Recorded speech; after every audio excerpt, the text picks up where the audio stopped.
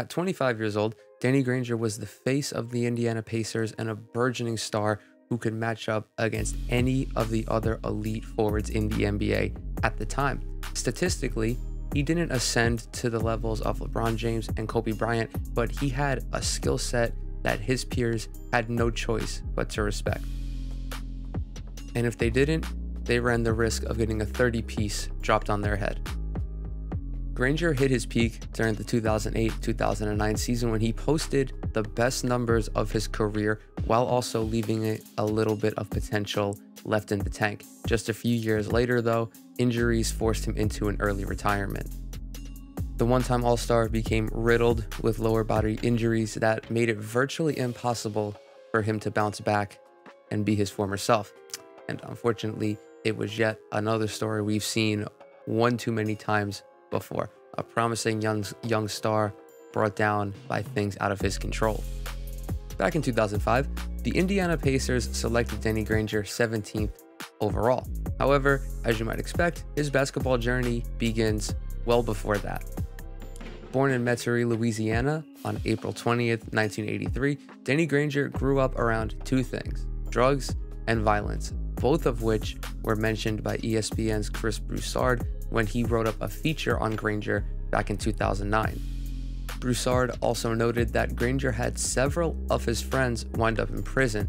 Not only that, he mentioned how Granger's mother deserted the family when Granger was just 12 years old, leaving his father to care for 3 kids by himself. I can't even begin to imagine the type of mental, physical, and emotional stress that Danny Granger dealt with during these years. But he managed to harness all of that energy and turn himself into the epitome of a scholar athlete. During his senior year at Grace King High School in Louisiana, Granger averaged 24 points, 12 rebounds, and 5.5 blocks while on the basketball team. But in the classroom, he was arguably better. He went on to graduate in the top 10% of his class and also scored a 30 out of 36 on his ACT, a score that was 9 points higher than the national average for his graduating class. Granger was so brilliant and such a well-rounded student that he applied to and got accepted into Yale University. However, the desire to play college basketball consumed Danny Granger, and he ultimately wound up attending Bradley University, which was, believe it or not, the only school that had offered him a basketball scholarship. Bradley, located in Peoria, Illinois, is a smaller university that is not known for their athletics. So Granger, who was supremely talented, accepted his scholarship, goes off to Illinois, and immediately makes an impact as a freshman. During that season, the 6'8" forward stuffed the stat sheet as densely as he could. In just about 24 minutes, Granger finished with averages of 11 points and 7 rebounds, and was also showing flashes of being quite the disruptive defender. In 29 games, Granger would accumulate 70 blocks and 37 steals. However, Bradley lacked the collective talent to be competitive and finished with a paltry 9-20 record.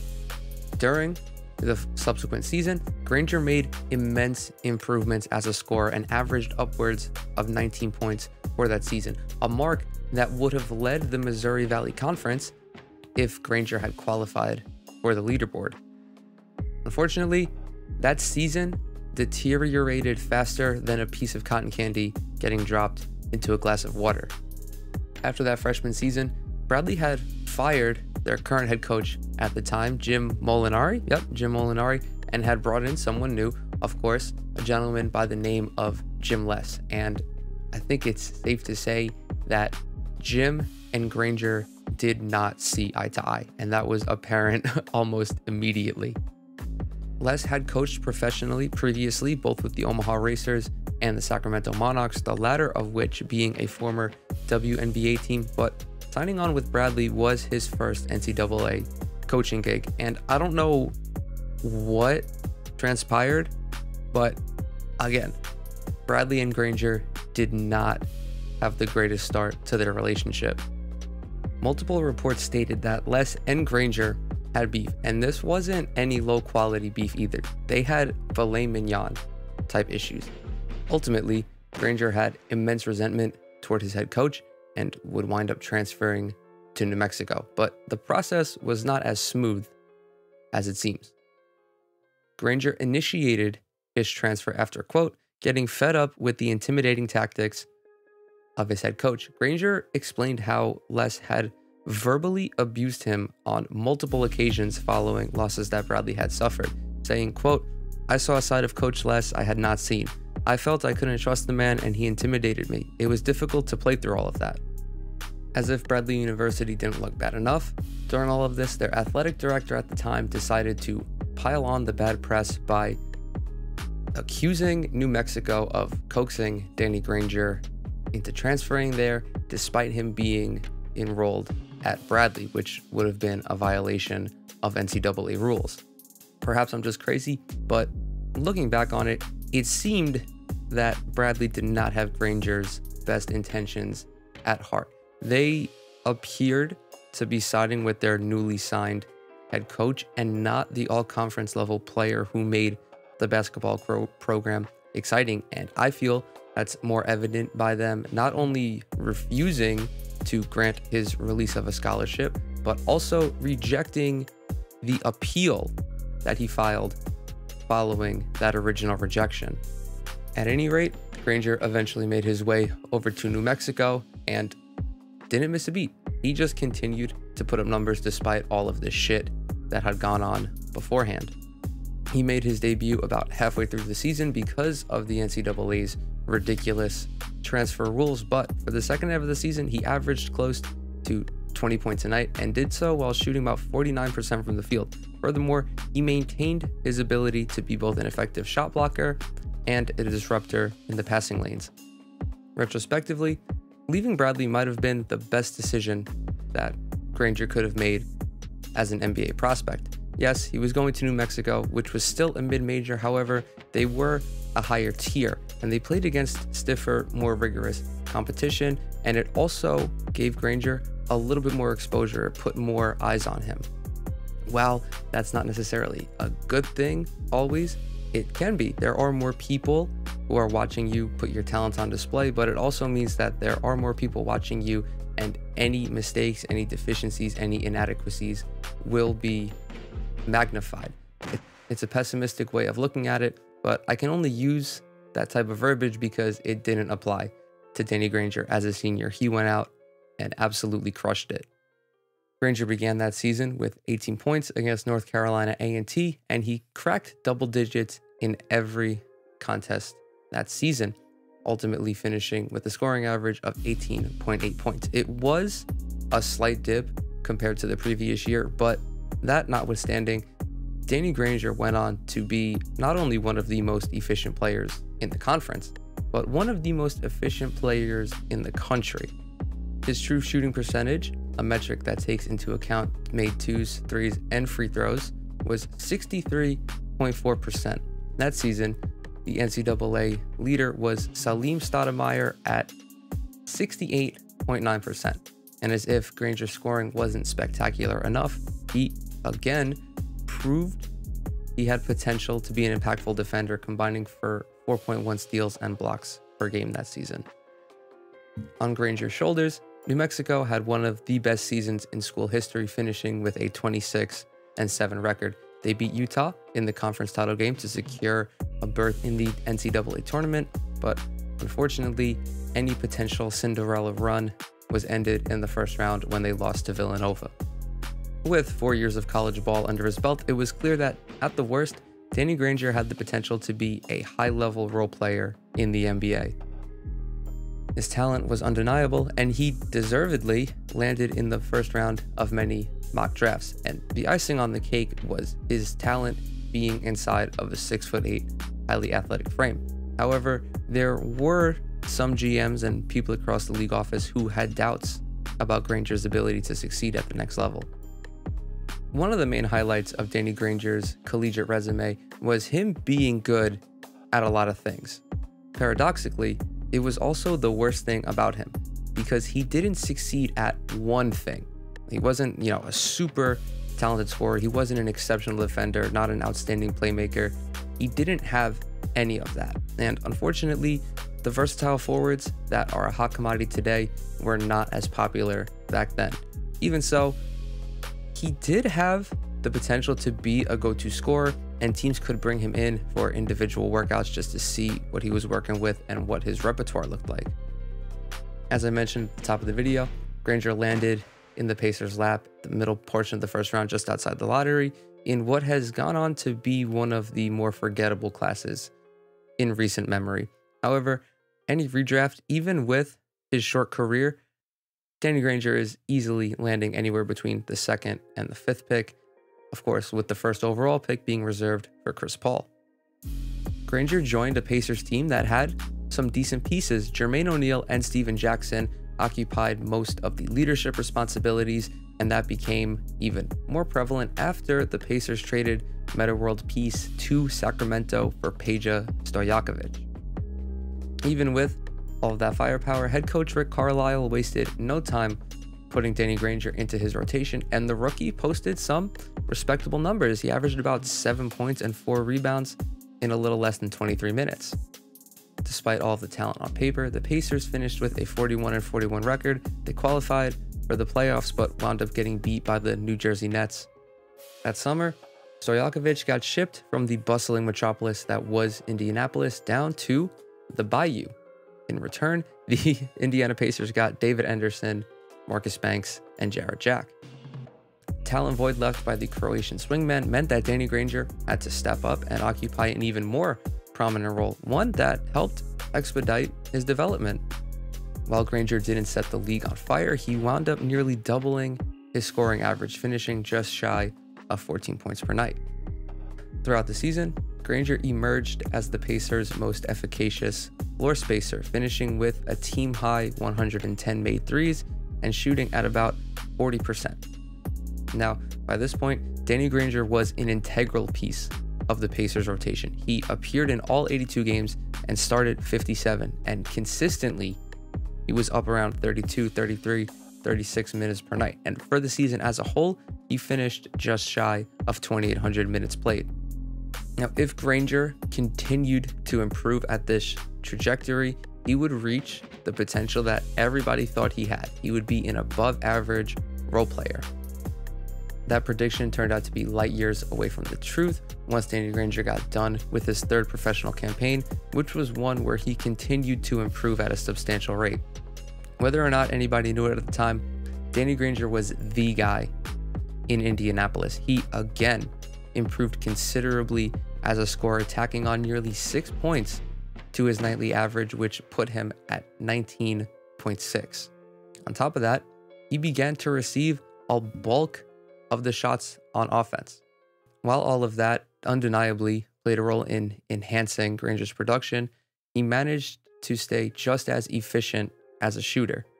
Overall, Granger buried 44.6% of his shots, which is a very respectable clip.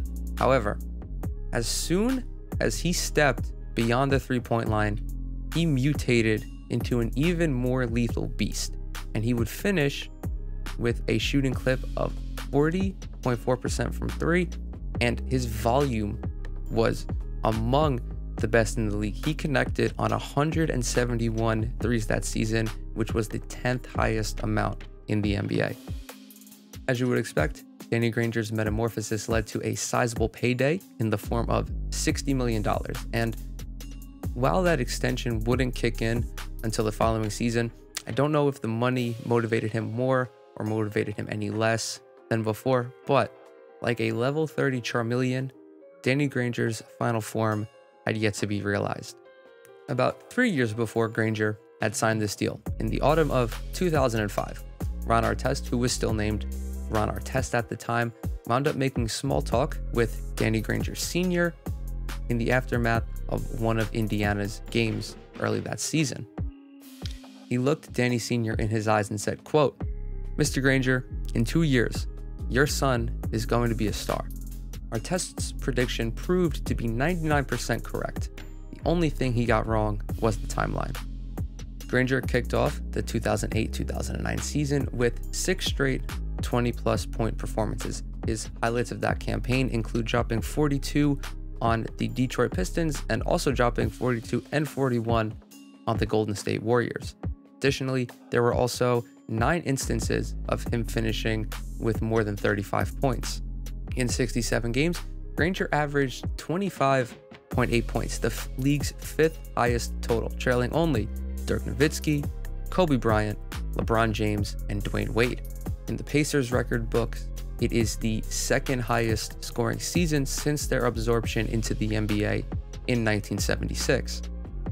While the numbers prove that Granger was one of the league's most voluminous bucket getters, I'm not sure he reaches that point without maximizing his versatility. Granger had an even distribution of made 2s, made 3s, and made free throws, and was pretty efficient for a volume scorer, shooting about 45% overall, 40% from 3, and 88% from the free throw line. Part of Granger's scoring explosion can be traced back to his admittedly strange practice habits. He explained to ESPN's Chris Broussard that part of his practice routine included placing himself in these less than advantageous situations, whether it was receiving a bad pass or being at a weird spot in his jump. He said, quote, "I'm telling you, I get at least one unorthodox shot every game." Granger made his first and only All-Star appearance that season, much to the chagrin of people who thought that All-Stars should be good players on winning teams. He also went ahead and won the NBA's Most Improved Player award, but unfortunately, he wasn't selected to any of the 3 All-NBA teams. You could argue that he deserved a spot on the 3rd team over either Carmelo Anthony or Pau Gasol, but it comes back to the Pacers' collective mediocrity. While Granger had All-NBA caliber numbers and satisfied the eye test, Pacers had only 36 wins that season, and it's tough to give him the edge when Anthony's Nuggets and Pau's Lakers had won 54 and 65 games, respectively. Weirdly enough, despite Granger putting on an absolute clinic for an entire season, there were still some people who were not sold on him as a franchise player. ESPN's Chris Broussard, in this piece that I've already mentioned, I think twice, already got 2 quotes, one from someone with an Eastern Conference team, one from a Western Conference team that effectively downplayed everything Danny Granger did. The first one is from the guy in the East who said, quote, "It's not an indictment of him that the Pacers aren't winning, but if he's your best player, which he is in Indiana, you're in trouble. You're not going to win at a high level." Now, the guy who was with the Western Conference team wasn't as cut and dry about it. He said, quote, "Granger can be a Scotty to somebody's Mike. He just can't be Mike." And yeah, he was right. He couldn't be Mike. Not many people can be Michael Jordan. However, I feel that these quotes would be able to be taken a bit more seriously if folks acknowledged that the Pacers had a collectively weak team. It felt like every time they took the floor, they were asking Danny Granger to pull an 18-wheeler across the country by himself. During his All-Star season, his second leading scorer was Mike Dunleavy, who averaged 15.1 points, but appeared in just 18 games. After him, it was a revolving door of TJ Ford, Troy Murphy, Marquise Daniels, Dara Jack, all of whom averaged anywhere from like 13 to 14.5 points. Granger, however, was unfazed by all of the negativity, saying, quote, "I'm about 70% of the player I can be."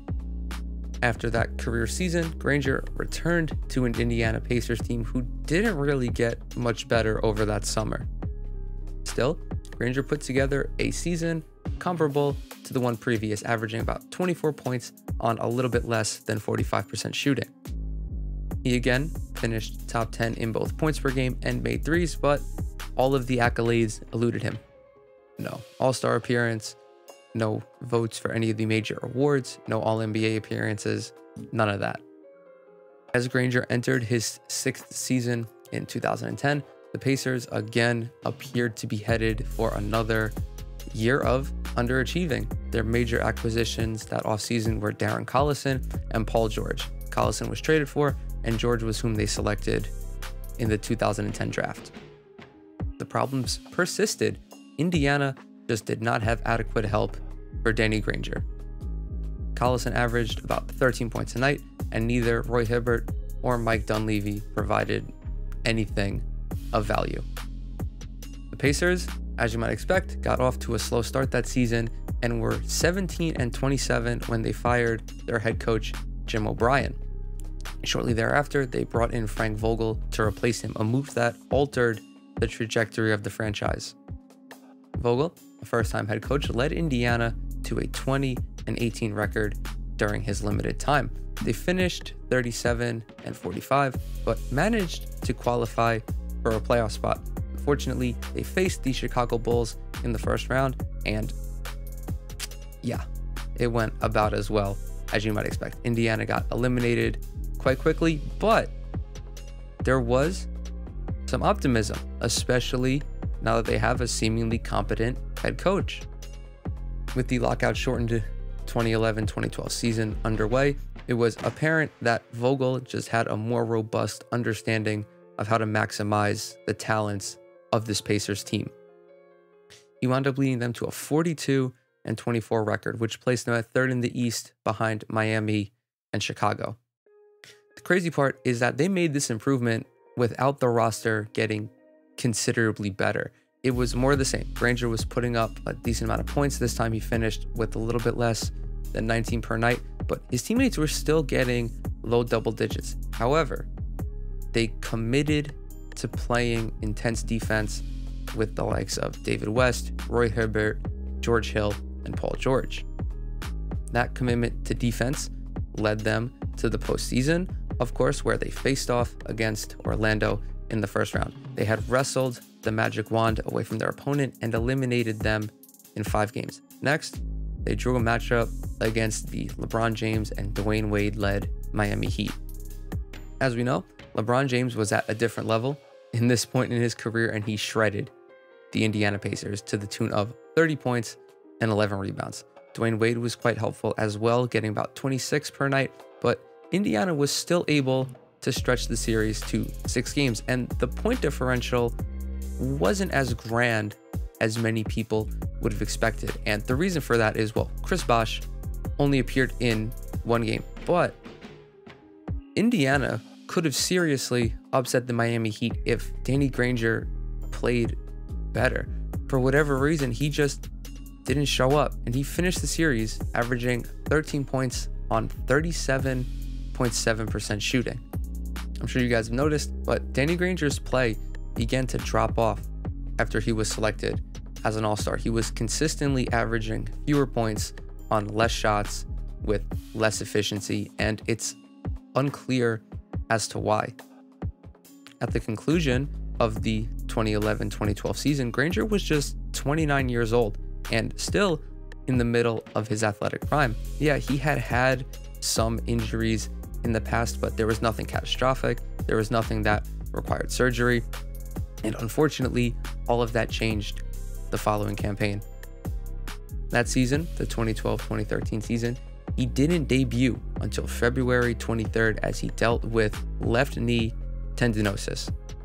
An article on Medical News Today, which has been medically reviewed by a licensed practitioner, explains that tendinosis occurs when tendons degenerate, meaning that they begin to break down. Sometimes it's misdiagnosed as tendonitis, which is just an inflammation of the tendons as opposed to an actual degeneration of them. In total, Danny Granger suited up for just 5 games that season and scored 27 total points in those contests. The injury gods were only slightly kinder to Danny Granger the following season. He appeared in just 29 games, with the Pacers averaging about 8 points and 3.5 rebounds. By that point, Paul George had usurped Danny Granger as the face of the franchise, resulting in Indiana trading him to Philadelphia. In return, they got Lavoy Allen and Evan Turner. He was then waived by the Sixers and wound up signing with the Los Angeles Clippers, where it appeared that a little bit of life had been breathed into his career. He averaged 8 points in 16 minutes and shot a respectable 35% from 3. Unfortunately, nothing came of it, and Danny Granger's last NBA action came with the Miami Heat in 2014. He spent 30 games with the team and averaged a little bit more than 6 points. Several months later, he got traded to the Phoenix Suns, and then several months after that, he got traded to the Detroit Pistons, and he didn't suit up for either of those teams, formally announcing his retirement in 2015 at 31 years old. Thank you guys so much for coming to hang out with me on this one. If you could, please like the video and leave a comment. They greatly help in the algorithm. Everything else that I'm associated with will be linked in the description box below, whether it's social medias, the podcast that I do, all that stuff will be there. So please feel free to check it out. And as always, thank you guys, and I'll catch you in the next one.